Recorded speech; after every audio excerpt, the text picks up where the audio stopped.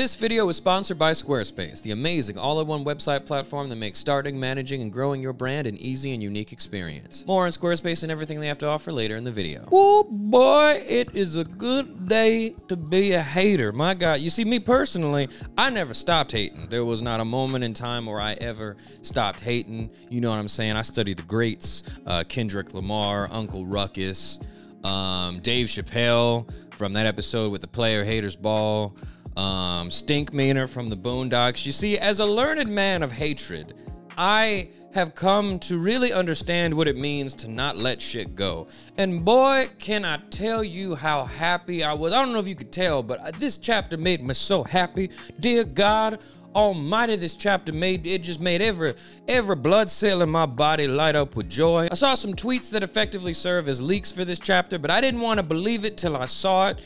And oh boy, I wish I would have went into this one completely blind, because I cannot tell you how happy I would have been if I just didn't know that that was coming at all, possibly. If I would have just got into the chapter and been like, oh my God, karma's a bitch, and you should have known better. I wish we could just all JoJo see would dance on this motherfucker's grave. I'm so happy, you guys. Welcome back to the channel. Let's go ahead and get into it. Today we're talking about One Piece chapter 1125. And yeah, again, I don't know if you could tell by that, but I thoroughly enjoyed this chapter. I had a very good time with it, and we're going to get into why that is a little bit later on. But first, let's go ahead and get started. We're coming into the cover story. It's got Yamato, and this is actually interesting. I think we actually should talk about this, because it's Yamato, and it says that Minatomo, the carpenter that we met in Wano, he's missing. If you remember the last time on the cover story, somebody was trying to kidnap Yamato. Or no, someone was trying to kidnap a woman and Yamato saved her. Somebody's kidnapping people in Wano, I guess. I have no idea what that means, but that's actually pretty interesting. I hope we get some more like information on that.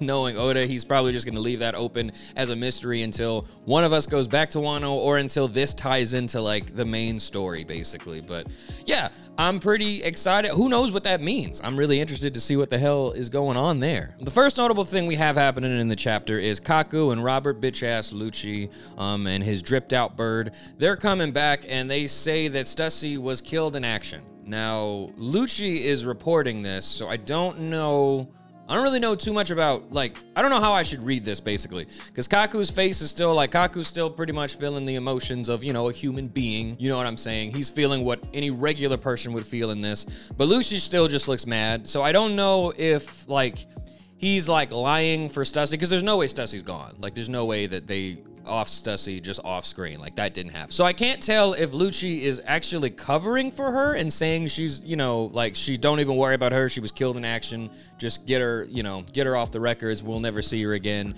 Like, and they're like, he's like protecting her in some way. I don't think that that's what's happening, to be honest, but it is weird that he just said that she was killed in action and not that she was a traitor and killed in action. Because if that's what was, you know, really happening, then he would no doubt explain, like, you know, we've all been had and I put her down myself, or, you know, me and Kaku put her down, and, you know, that's what happened. But he's not saying that. All he's saying is she's gone, don't worry about it. And Kaku isn't saying anything either. So I really wonder what the hell's going on here, because again, there's no way I believe that Lucci's doing anybody any favors, showing anyone any mercy. But at the same time, it's weird. Maybe he just feels embarrassed. That could be it too. He just feels embarrassed that he didn't know that the same thing that was happening in Water 7, the same thing that he was doing in Water 7 did to him. Maybe he feels a little bit embarrassed that karma caught up to him.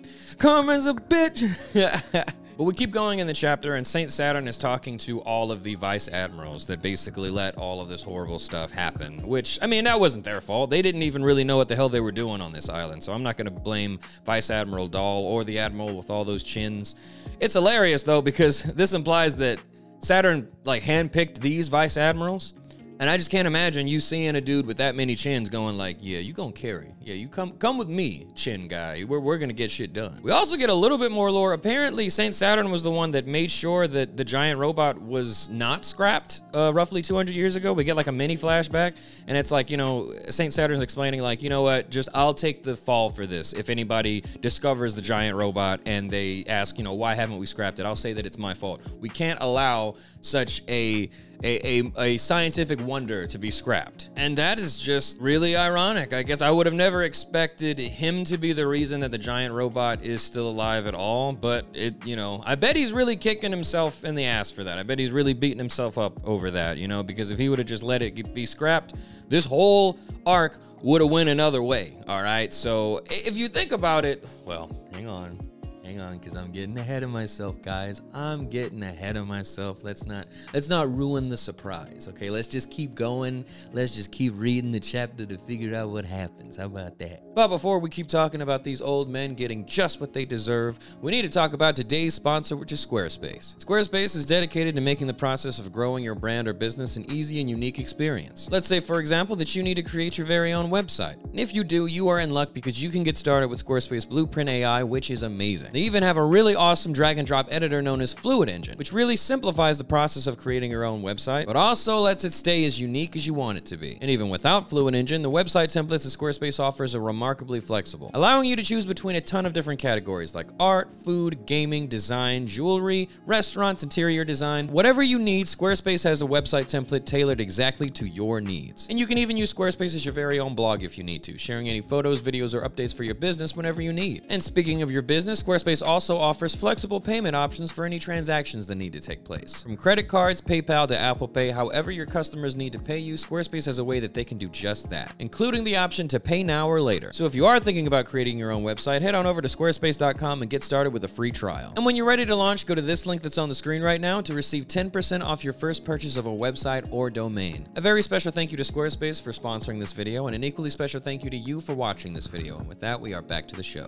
But we see Vice Admiral Doberman. He asks, so if it's such a bad thing that Vegapunk's message got out, Saint Saturn, does that mean that there's some truth to the message that went out to the entire world? Which, yes, you idiot. All of you guys are on the wrong side. They're going to flood the world, and you're going to be the people that are flooding people, basically, making thousands of millions of people drown because these old men cannot handle the things that they should be handling. But just for asking that, Vice Admiral Doberman, he gets, I guess, murdered? I don't really know. It just, Saint Saturn retaliates, basically. Like, why would you even ask that, you impudent whelp, basically? And it's just like, he's crashing out. He's crashing out. He must really know that this is mainly just all his fault, to be honest. But we go back to York, who's realizing, that actually she didn't succeed in anything that she thought that she succeeded in. And Punk Records starts to, I think, fly away or float away into the clouds. Good God, just York cheeks for no reason? That's crazy. But it's revealed that all of the Vegapunks, or at least all of them except for Stella, are still alive. They're in like this amalgamation of all their bodies. I think it's Shaka's torso, it's Atlas's arms. It looks freaky. It honestly looks kind of scary. I don't think they can just interact with regular people like that. Well, they can't anyway because the world thinks that Vegapunk is just dead, so they can't just go around and walk freely. But they look like a Frankenstein monster, to be completely honest. Like, it doesn't look play, but it's still the people. They're our friends. They are our friends, and I'm pretty sure Luffy's gonna think it's cool. But honestly, if I was there, I'd be like, ugh. Y'all couldn't have figured something else out? But it also looks like all of their brains are intact too, so whenever they speak, I wonder if we're literally hearing all of their voices or just their thoughts or whatever, but it's really interesting. But it's all of the Vegapunks, obviously all of them except for the old man, Stella, and Lilith, who's with the Straw Hats and the Giants, and York, who is, well, we just don't like York. She was the traitor. So, but they're still alive, so that's the reveal here, and they're taking Punk Records with them. York can still access it, but, it's better than, all of Punk Records being in the hands of the Celestial Dragon. So another win for us, another win. Speaking of the Celestial Dragons, we go check on them and we get a little bit more from, I guess, their perspective. It's kind of funny. Well, this would be funny if the Celestial Dragons, they're literally just slavers. I'll tell you what would be funny. If we took all the Celestial Dragons and we flipped it, like we made them the slaves, which okay, just hear me out for a second. Like the scene that we get in this chapter is somebody being like, I ordered the beef, and then the chef's like, I'm terribly sorry, our stocks have dwindled. This is because of the Revolutionary Army attacking their food supplies and everything like that. And the fat dude, the Celestial Dragon's like, this is unheard of, and he just pulls out a gun and he just shoots him. Now, what I think would be funny, let's flip it. It's the Celestial Dragons that is the cooks in this, and just the slaves in this situation. And I'm just imagining if I was there and I was sitting sitting there. This is how the scene would play out if it was me, if I was at Mary Joy right now and the celestial dragons were my personal assistants. I'd be eating my dinner and I'd be like, damn, this is really good. Too good. Who made this? Bring the chef here. And the chef would be like, it was me, sir. And I'd be like, this is delicious. Cut off his hands. Like, if you're gonna be a mustache twirling, just insufferable person, like, you gotta go all the way. And I can't laugh at this because this is just sad. Like, this is a regular person being put in this situation. But if it was St. Charlos as my personal cook, oh my God, every day I'd get up and I'd be like, wow, this is really good. Off with his head. Like, I'm waking up with a passion tormenting these celestial dragons. But yeah, as it stands, this scene isn't funny. It's just showing us how really, really awful and stupid all of the celestial dragons are. I can't wait to get more lore on them because I just know the type of person that Oda is. He's gonna, well, actually, I don't know what he's gonna do with the celestial dragons. I know he's gonna write like their entire history in a way that helps us understand. And usually with understanding comes like, you know, you feel less hatred. I don't think he's gonna do that with the celestial dragons. I think he's gonna be like, okay, so this is why they're like that. I still don't want you to feel bad for them though. And at least I hope he doesn't. And I don't think that he's gonna do that. I don't think he's gonna set up any sort of celestial dragon like redemption or anything type, because we already got some celestial dragons being good, like Doflamingo's parents and that one celestial dragon that defended Shirahoshi. We don't need any more. Like, the main thing about One Piece is that, you know, no faction makes a person inherently evil. It's just people are either evil or good, and that's based on their actions. It's just like the real world. We know that. We don't need to see celestial dragons being redeemed. I would like to see them being punished, though. So hopefully that is in the very, very near future. They're just going crazy. They don't know how to take even the smallest inconvenience because they are who they are, basically. This is when we get to my favorite part of the chapter. And right before we get there, we get a really cool scene. St. Garling shows up, and this is aura, unprecedented. Amongst all of these old men, he's easily the tallest, the coolest, and just the most powerful one there. I don't care anymore. Like, I don't know. I know we can't really power scale these old men, but if I was power scaling these old men, I would put them all in like a sorry D tier category. Even the bald dude with a sword, he might be C+. Hell, I'll give him a B. He clashed with Zoro, kinda, but none of them have been impressive. This old moon-shaped bastard, oh no, I know he fights. I just know he fights, all right? And it's the fact that they had to bring him in as the new Gorosei, which I didn't even explain. That's what's happening in this chapter. He's moving in and he's like, I've just been bestowed new orders. I will now be the official Gorosei, St. Garling Figurlin, okay? Defense Science Warrior God, okay? So I'm replacing St. Saturn. He just got so much aura. We know he fights from the God Valley flashback. We didn't really see him fight, but we know he got something. He's an old man, so he's out of his prime, but I don't know who he's gonna be fighting either. That's another thing, but you know he's gonna be getting into something. You know he's gonna be fighting somebody. And I can't wait to see what's happening, but I'm just so glad with this decision because I didn't respect none of these old weirdos, all right? All of their transformations sucked, and I don't even know if this guy has a transformation. He just might be a big dude with a sword. That might just be it. You know who he reminds me of? Garp. That's who this old bastard reminds me of. He's got a weird-ass hairstyle, and I love this character design so much. The Gorosei needed his aura. The Gorosei needed this character. The Gorosei needed this interest, all right? Because I didn't give a damn about any of them at all. I'll tell you that much. The best thing that they had was the bald dude with the sword. He looked pretty nice, but he was like Zoro was able to hold him off for a second. If you wanted to actually make me scared for the Straw Hats and everybody else that we care about, he should have blitzed Zoro. He should have did something else. Like, yeah, they didn't really fight, but hell no, you should have been more commanding. This guy, hell no. I really think if he was on Egghead, that shit would have went a different way. I know it would have too. You could just tell he means business, man. But what's interesting is they all like immediately are kind of like, what are you doing here? Remember your place, all right? You forget yourself. And he's just like, he's not rude to them at all. He's just like, yeah, well, Emu just said I'm one of you guys. So I hope we can all work together to curb this rebellion that's coming, okay? Like an unprecedented level of rebellion is imminent is what he says. And he's like, I hope we can all work together to make sure that it's thwarted. Like he's still calm. They're talking down on his name and he's like, I don't know why you're doing that, okay? Because I'm one of you now. dumb bitch. And then we get to my favorite part of the chapter, because if he's replacing Saint Saturn, what does that mean for Saint Saturn himself? Well, we get an answer to that immediately. And it looks like ding dong, the bitch is dead. Emu is tired of this old bastard just ruining everything, because he was the first one there. If you remember, Emu sent him to make sure that everything went well. And what happened was, he went there and ended up calling everybody. He was like, yeah, I don't know what's happening, and I can't stop it. Everybody else, get over here. They jumped everybody that was there, and they had Kizaru and Admiral there. They still couldn't get anything done. They only managed to kill an old man.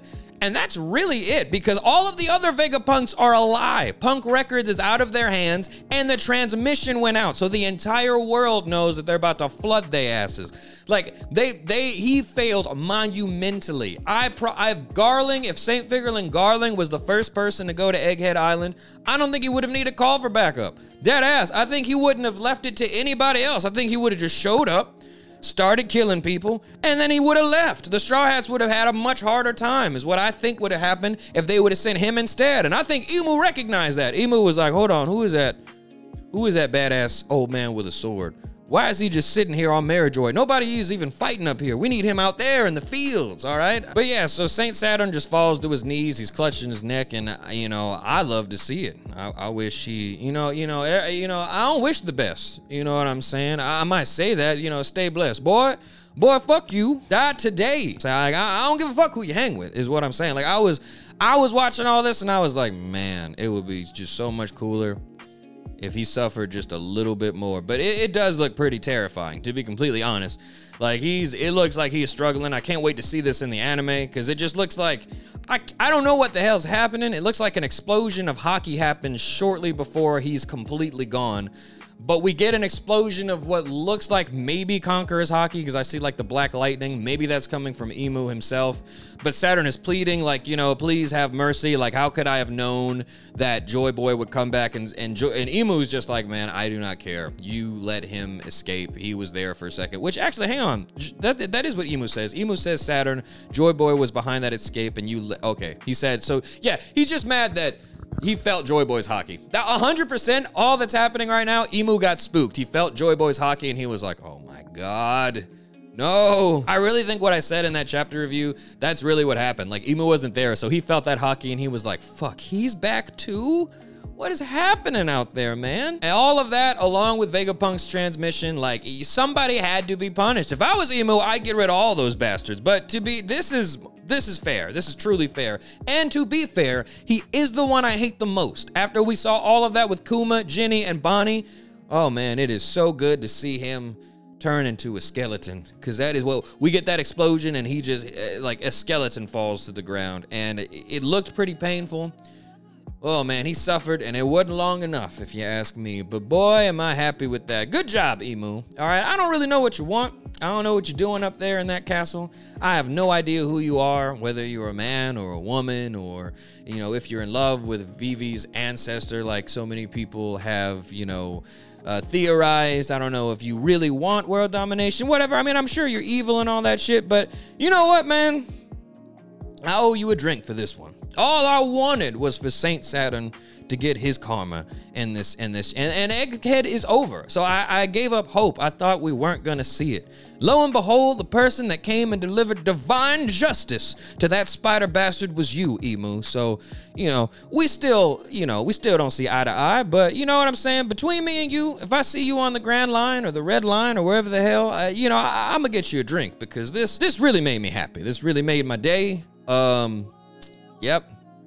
I just love it. But then we get the closing of the chapter, okay? The closeout of the chapter involves the Revolutionary Army, and they're just putting more pieces together. They're putting pieces together, like with the ancient weapons and how the Void Century most likely covered up a massive war, okay? And this involved the ancient technology, or the ancient weapons, basically, in which all of this destruction plunged the world 200 meters deeper into the ocean. So yeah, they're just putting a bunch of pieces together. Sabo chimes in, and he's like, this explains why the Celestial Dragons are on the Red Line. line, the highest point in the entire planet.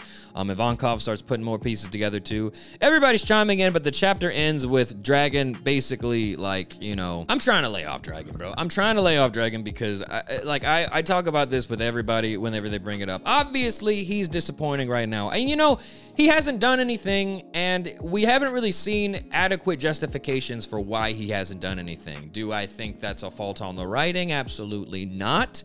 I fully believe that when Oda uses his character, he is not going to waste Dragon. The thing is, though, there's so many things that happen that I need more context to actually be forgiving of his character.